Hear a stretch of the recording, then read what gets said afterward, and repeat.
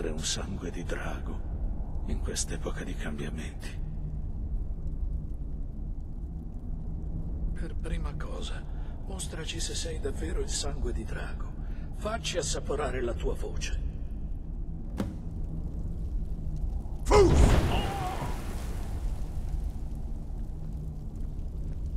Sangue di drago. Sei tu. Benvenuto a Hrothgar Alto. Io sono maestro Arngir. Parlo a nome dei Barbagrigia. Ora dimmi, sangue di drago, perché sei qui?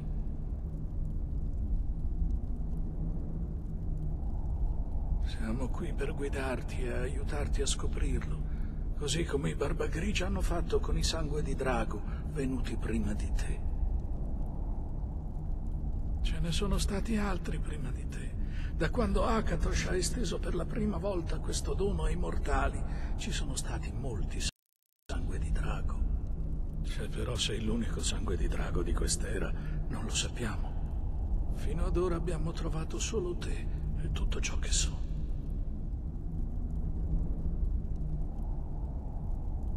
Noi siamo i Barbagrigia, seguaci della via della voce. Sei a Hrothgar Alto, sul pendio della montagna sacra di Kynareth. Qui entriamo in comunione con la voce del cielo e ci applichiamo per raggiungere l'equilibrio tra noi stessi e il mondo. Hai dimostrato di essere un sangue di drago, possiedi il dono dalla nascita, ma hai la disciplina e il carattere necessari a seguire la via che si apre davanti a te. Lo scopriremo. Anche senza preparazione, hai già mosso i primi passi verso la proiezione della tua voce in un tuhum, un urlo. Ora vediamo se hai la voglia e la capacità per imparare. Quando usi un urlo, parli nella lingua dei draghi. Grazie al tuo sangue di drago, possiedi un'abilità innata per apprendere le parole del potere. Tutti gli urli sono composti da 3 parole del potere. Ogni volta che riesci a padroneggiare una parola, il tuo urlo diventa più potente. Maestro Einhard ora ti insegnerà Ro, la seconda parola della forza inesorabile. Ro, nella lingua dei draghi, significa equilibrio.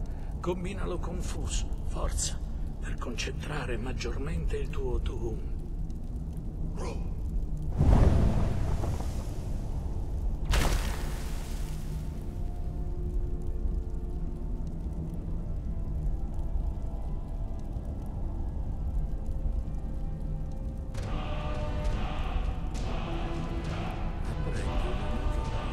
Come se fossi un maestro. Tu hai veramente il dono. Tuttavia, apprendere una parola del potere è soltanto il primo passo. Devi scoprire il suo significato attraverso un esercizio costante per poterla usare in un urlo. Noi tutti abbiamo imparato gli urli in questo modo. Tu, in quanto sangue di drago, puoi assorbire direttamente la forza vitale e le conoscenze di un drago abbattuto. Come parte della tua iniziazione, Maestro Einhard ti permetterà di attingere alla sua conoscenza del Ro.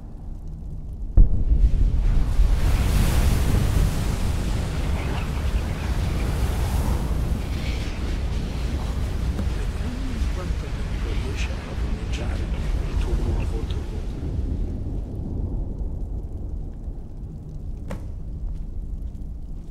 Usa la tua forza inesorabile per colpire i bersagli quando appaiono. Lo sa!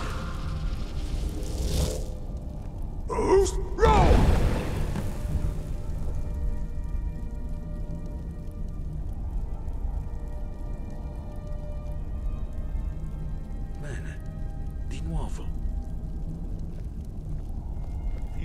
Lo sa!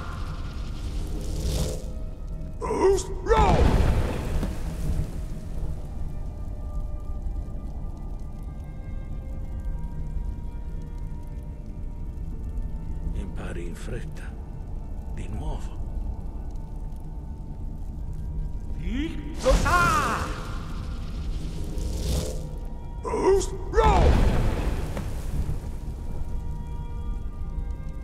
Noti tuo Tuhum è molto preciso. Hai grandi potenzialità, sangue di drago. La tua prossima prova si svolgerà nel cortile. Segui maestro Borri.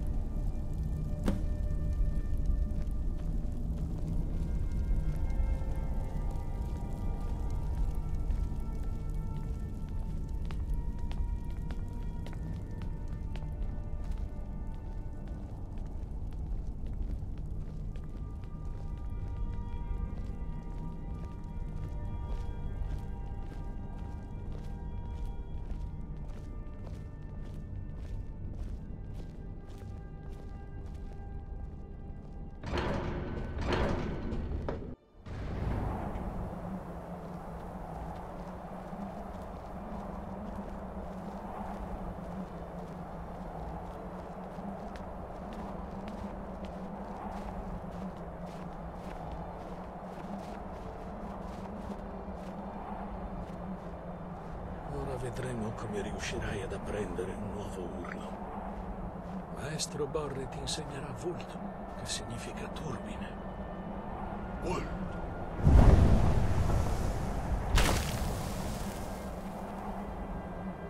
Devi sentire la parola dentro di te prima di poterla proiettare in un tuo.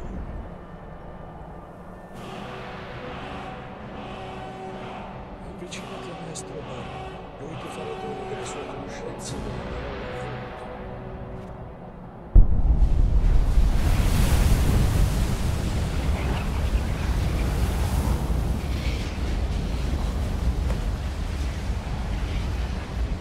Vedremo quanto rapidamente saprai padroneggiare un nuovo urlo. Maestro Hrothgar ora ti mostrerà lo scatto turbinante, poi sarà il tuo momento. Maestro Borri, Bex. Ora Tocca a te. Restami accanto. Maestro Borri aprirà il cancello. Usa il tuo scatto turbinante per superarlo prima che si richiuda.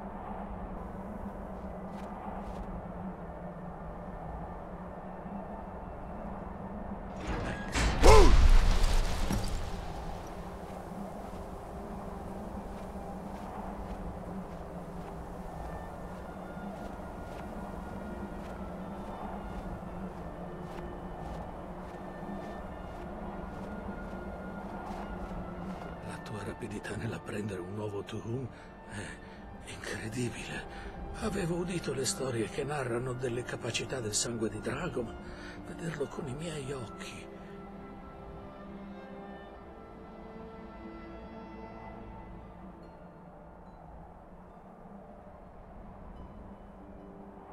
Gli dei ti hanno fatto questo dono per una ragione. Sta a te scoprire come usarlo al meglio. Ora puoi affrontare la tua ultima prova. Recupera il corno di Jürgen Windcaller, il nostro fondatore, dalla sua tomba nell'antico tempio di Ustengrath. Resta fedele alla via della voce e farai ritorno. Non c'è dubbio. Non è un caso che il sangue di drago sia apparso ora. Il tuo destino è senza dubbio legato al ritorno dei draghi. Dovresti concentrarti sul perfezionare la tua voce e presto la tua strada ti apparirà chiara.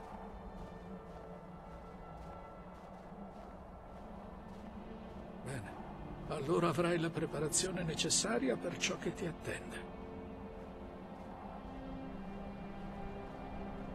I draghi possiedono l'abilità innata di apprendere e di proiettare la loro voce.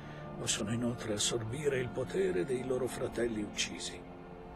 Pochi mortali nascono con tali abilità, che se siano un dono o una maledizione è materia su cui si discute da secoli.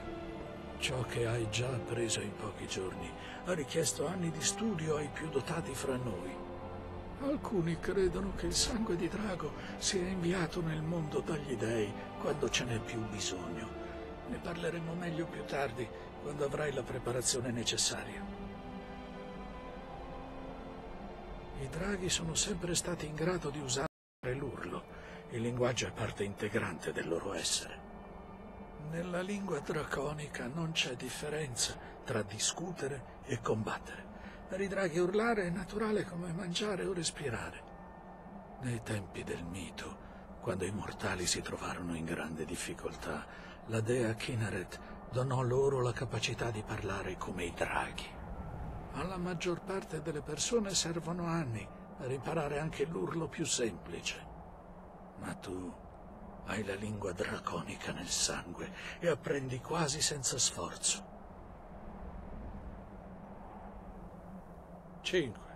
Il nostro superiore Parturnax vive da solo sulla cima della gola del mondo. Quando la tua voce riuscirà a farti strada, saprai di poter parlare con lui. Come ho detto, saprai che è giunto il tuo momento, quando la tua voce saprà aprirti la strada che porta fino a lui. Noi studiamo la via della voce secondo gli insegnamenti del nostro fondatore, Jürgen Windcollar.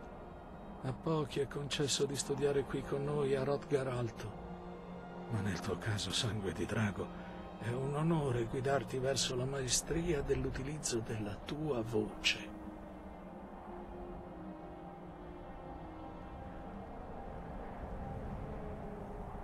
Le loro voci sono troppo potenti, insostenibili per chi non è addestrato nella via. Basta un sussurro per ucciderti.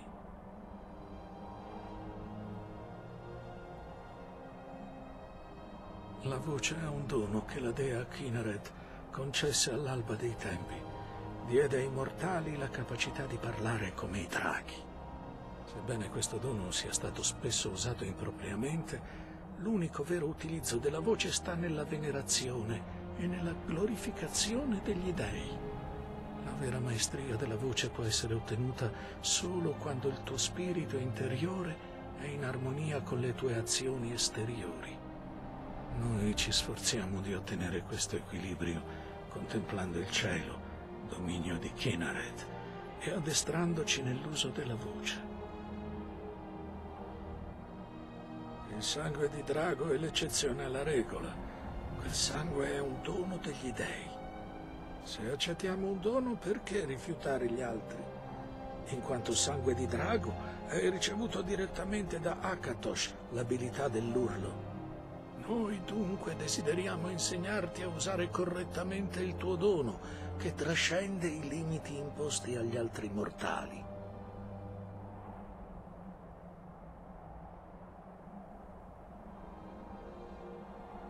Fu un signore della grande guerra degli antichi Nord, un maestro della voce, una lingua.